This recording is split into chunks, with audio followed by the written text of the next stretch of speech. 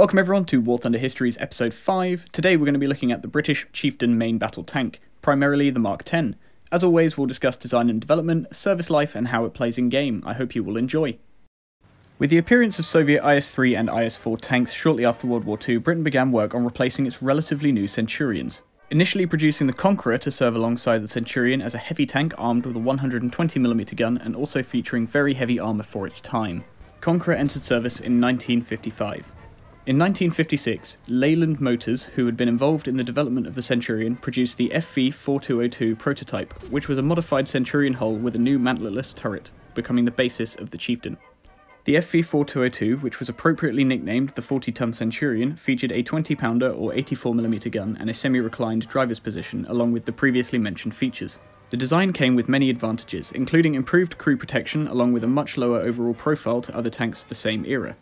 In 1957, NATO presented a specification to its members to produce fighting vehicles with multi-fuel engines, as it was feared that diesel fuel would run out during conflict with Soviet countries. Most NATO nations would abandon this due to serious reliability issues, but Britain, being Britain, decided to continue with this concept, with Leyland producing the L60 engine in 1959, which became the Chieftain's main power plant, and probably its biggest downfall, which we will touch on later. The first prototypes of what would become the FV4201 were sent for troop trials in 1959. Armed with the L11 120mm rifled gun, which was the most powerful gun on any tank at its time. It included a newly designed mantlerless turret to house the new gun, a semi-reclined driver's seat allowing for a very low profile when compared with tanks such as the US M60, and two coaxially mounted machine guns, a 7.62 and a 50 caliber ranging machine gun. The design also included a fully traversable commander's cupola with a 7.62 machine gun. The prototype would have a number of issues identified, such as an excessive engine vibration and insufficient engine cooling, which led to the redesign of the rear section of the hull. This also made the suspension incapable of handling the added weight, and as a result had to be strengthened. Rubber track pads were also added to protect roads from damage. With the issues identified and corrected, in 1965 the Chieftain Mk10 entered service with the British Army. However, only 40 of these vehicles were produced, and only used as training vehicles in England. The Mk10s also were upgraded to add stowage bins to the turret, dummy stowage bins and canvas covers to the glacis and turret nose to hide the ballistic shape of the tank, and the vehicle had a relatively low top speed on road of 25 miles per hour and a range of 250 miles. The Mk1 was replaced by the Mk2 in 1967 and was sent to West Germany to see active service, also replacing both Centurion and Conqueror. This was very cost effective for the British as it combined both the mobility of the Centurion and the firepower of Conqueror. The Mk2 featured an upgraded L60 engine, giving 650 horsepower over the Mk1, which had 585 horsepower, retaining a similar top speed and range. The Mk2 also gained an NBC system, revised turret stowage, a new commander's hatch cover, and an ability to wade through deeper water. The Mk3 was produced from 1970, improving the engine once again, gaining better turret stowage, a new commander's cupola, an improved auxiliary generator, and a top speed of now 30 miles per hour on road with an extended range of just over 300 miles. The Chieftain Mk3 was again upgraded in 1971 to upgrade the engine further with an output of now 720 horsepower and a laser rangefinder along with a fire control system for the commander. The final production variant of Chieftain was the Chieftain Mk5, produced in 1975, which, you guessed it, upgraded the engine once again and also upgraded the NBC protection system. You may be wondering why I missed out the Mk4, and that is because only 2 of these were made and it was just to improve the range by adding fuel tanks. Now here's where things start to get very confusing. With the Chieftain being such a good platform for upgrades, the Mk2s were upgraded to Mk6s with the addition of new radios, a muzzle reference system to increase accuracy, and the 720 horsepower engine seen on the Mk5. This was a part of the Totem Pole program. This program was basically to upgrade all Chieftains to the same standard. The Mk7 was just the Mk3 being upgraded to the Mk5 standard. The Mk8 was the Mk3 being upgraded to the Mk5 standard, along with the addition of engine upgrades giving it a maximum of 840 horsepower. The Mk9 was the previously mentioned Mk6 after going through Totem Pole upgrades. The Mk10 was a Mk7 with the addition of the Stillbrew crew protection package, which added a composite armour to the turret front in 1984 to 1986. The Mk11, which was a Mk8 with the Stillbrew armour, and then finally the Mk12, which was a Mk5 with the Stillbrew and Totem Pole upgrades. And yes, this is just the British way of making things very, very unnecessarily confusing, I know. The Chieftain was upgraded a lot, and that is because of its absolutely terrible engine. The L60, as said before, was plagued with reliability issues. It's estimated that the Chieftain throughout its service life with the British Army had only 1/3 of the total fleet operational at any one time, with the rest undergoing maintenance.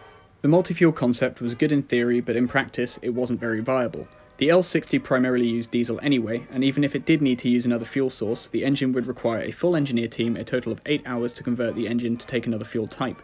Another pretty serious issue that the L60 had was it had a tendency to leak oil and would produce an excessive amount of smoke, which obviously isn't really ideal for a combat scenario. Although the Chieftain was plagued with its engine issues, it did actually have a pretty decent gun, along with having pretty decent armour. The primary users of the Chieftain were the British Army, who used 870 across all variants between 1965 and 1995, being replaced by the Challenger 1. The Chieftain also heavily influenced the design of the Challenger 1, and you'll see that in another video. Iran, which used around 700 Chieftains, used primarily the Mark IIIs and Mark Vs designated as Sheer, along with a handful of support variants from 1973.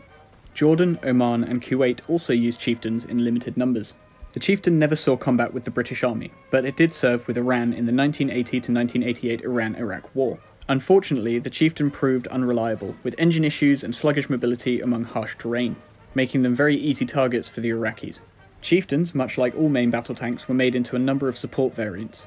These included recovery vehicles, bridge layers, and such as the Chieftain Marksman, which was an anti-aircraft gun, armed with two 35mm cannons and a radar guidance system. So moving on, how does the Mark 10 fare in game?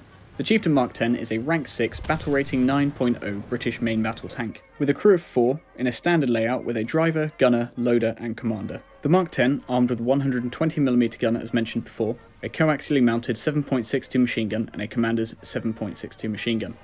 The Chieftain also comes with a 12-shot smoke launcher with 2 uses, with a pretty reasonable traverse speed on the turret of 18.5 degrees per second, along with excellent gun elevation angles from -10 degrees to +20 degrees, which hopefully you guys can see from the images put on screen gives you excellent firing capabilities from over hills.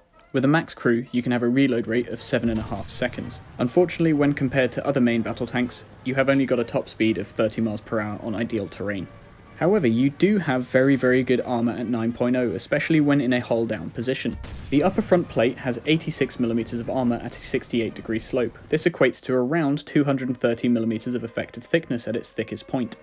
The lower front plate with an effective thickness of around 118mm, and then the sides of the hull which have between 40 and 60mm of armour with the armoured skirt. Unfortunately, much like all main battle tanks, if a round hits you on the side flat on, it will more than likely kill you. The turret cheeks with around 215mm of armour at varying slopes, plus an additional 150mm of armour from the composite panels. The turret ring with 250mm of armour at varying effective thicknesses.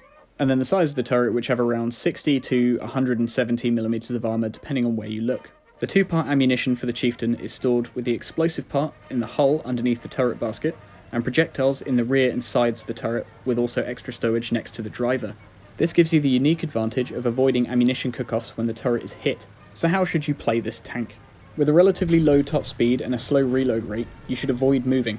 Ideally find a hull down position on a flank, using the L23 APFSDS with 400mm of penetration up to 1000 meters. You should use this as your primary round and snipe. However, on some maps it is not possible to do this. Luckily, the Chieftain does have a gun stabilizer, so you can fire on the move accurately if you need to. As with all my tanks in WarThunder, I recommend you bring around 30 rounds. That gives you a full ready rack of 19 rounds with an extra 11 for prolonged engagements. Personally, I really enjoy using the Chieftain Mk 10. Unfortunately, at 9.0 you occasionally get up tiered to 10.0, which means fighting a lot of vehicles that can outmaneuver and outshoot you, meaning you shouldn't get too close where possible. Overall, as long as you are aware of the Chieftain's advantages and disadvantages, it is a very fun tank with more than enough combat capability of dealing with T-64s and T-72s that you will encounter. If you are forced into close range engagements, I recommend that you stick near friendlies where they can support you and you can support them. As with all my videos, I like to suggest where you can go and see one of these tanks for real.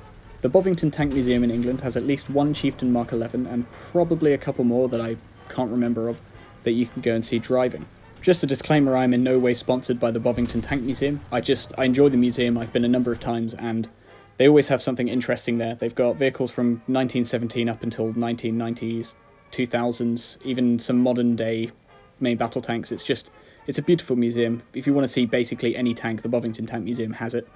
As always guys, thank you so much for watching. I hope you guys have enjoyed today's video. If there's anything you want to see in the future, please leave it in the comments section below. Any vehicles in WarThunder that you think that might be interesting on this series, then just let me know and I will try my best to do a video on it.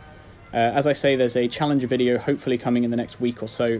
Just need to get footage for it and write a script, and then I should have that out. But anyways, please like, comment and subscribe, and I will see you all in the next one.